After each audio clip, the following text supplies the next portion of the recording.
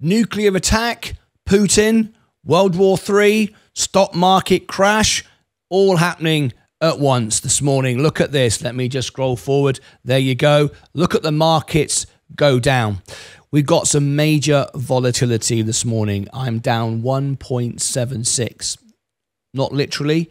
Well, yes, literally, but not literally. It's because I'm in margin. So when I'm up a lot. When I'm down a lot. I exaggerate. It doubles my position, my moves.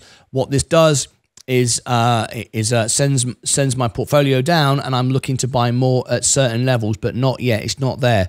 Let's talk about this. We have some volatility because the missiles have now been fired into Russia.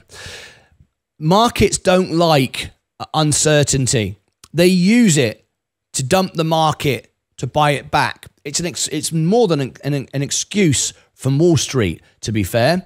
Because is Apple doing worse today? Is Microsoft doing worse today? Is Nvidia doing worse today? No, they're not. And most of those companies are not affected by this anyway. However, because there is uncertainty in the world right now, and of course there is, the markets have used that opportunity to sell off, to buy back. What do you do? What do I do? Absolutely nothing. I do not sell, but what I do is buy. I do buy more when it goes down. So have patience, wait. This is not a big enough drop yet. Let's talk about it. What's happened? As expected, Ukraine have now fired into Russia with long-range missiles.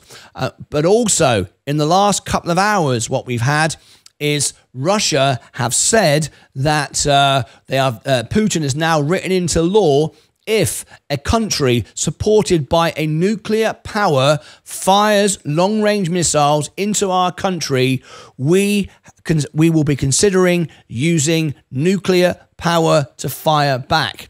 Now, if you think this couldn't happen ever, remember Hiroshima. It did happen to end the Second World War. It was decided between the United States and Sir Winston Churchill to drop a bomb on Japan. It does happen.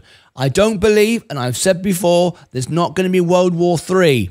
But Russia could decide to drop a bomb on Ukraine. No idea what that would gain. The idea is they wanted to invade, they wanted to, occupy, take over Ukraine by bombing it and making it inhabitable. What the hell's the point? I don't get it. It just escalates the war. It makes no sense.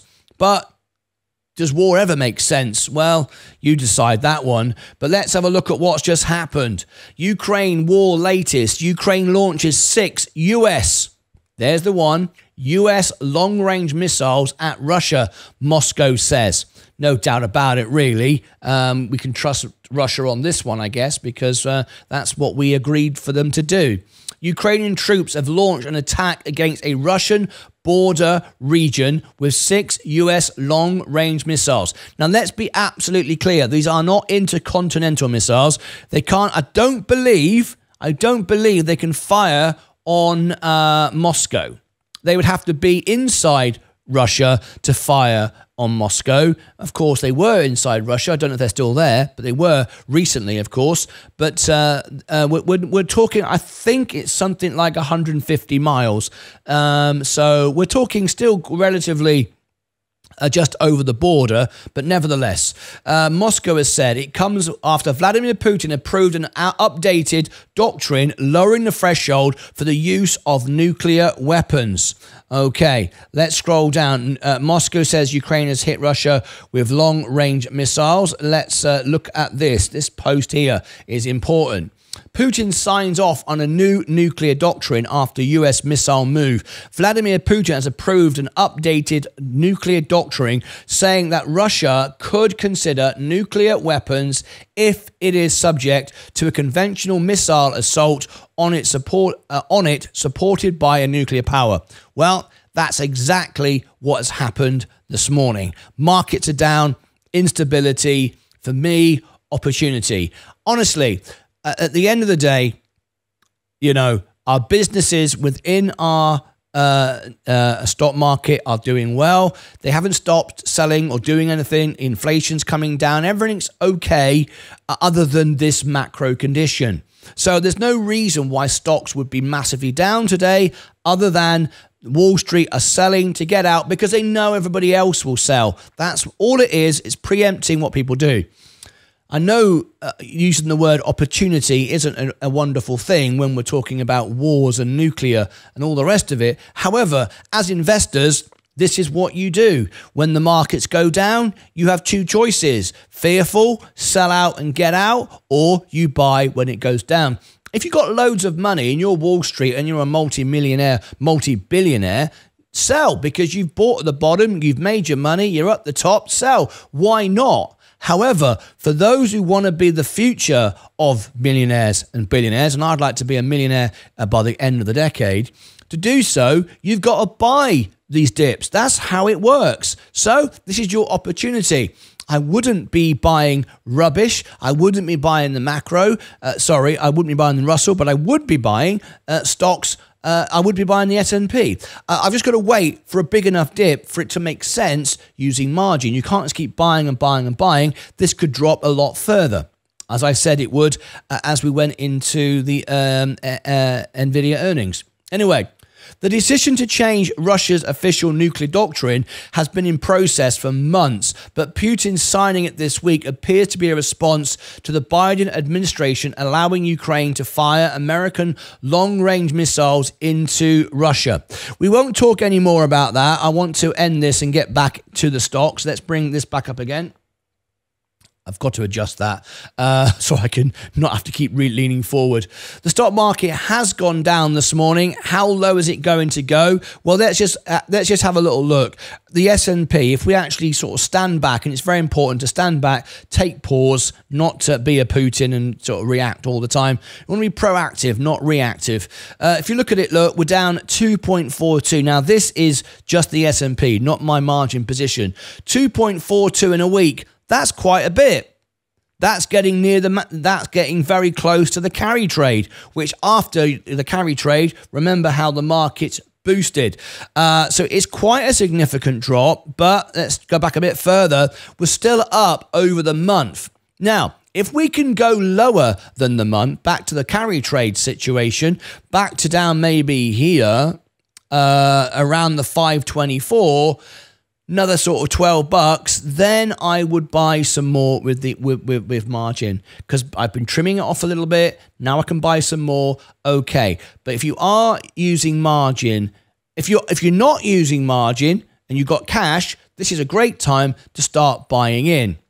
If you're using margin, you've got to give extra room for it because, of course, margin costs you money and margin will amplify the gains. And if you buy too much and then it goes down, eventually you can get margin called, of course. It's not very likely on the S&P that it'll keep resetting and giving you more room, and it won't want to close out the S&P on a margin. So don't worry about it too much, but just bear that in mind. It is a concern. Over 3 months, though, look, we're up 5%. So as you can see, we're not there yet. We're getting close, but we're not there yet. Got to hold back a bit more, and that could come just before the NVIDIA earnings as well.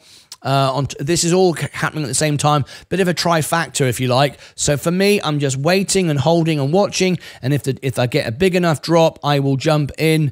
My Coca-Cola, look, you see my defensives are doing a good job now. They've kind of bottomed out. Now this gives me more encouragement to buy Coca-Cola because you can see this is defensive. And I said even defensives are under attack at the moment as Coca-Cola has been going down, but it's starting to consolidate now around this $61. So this is good. This gives me extra confidence, but I'm still not buying because I've only got so much money. I've not got unlimited funds. And the idea is on the 1st of January, I want to buy, I want to transfer $8,000 on margin to my Roth IRA, get a 3% back match. So that brings the cost down from 5% on margin interest down to 2 because effectively I pay that off in a year, less than a year, so it'll virtually be free anyway.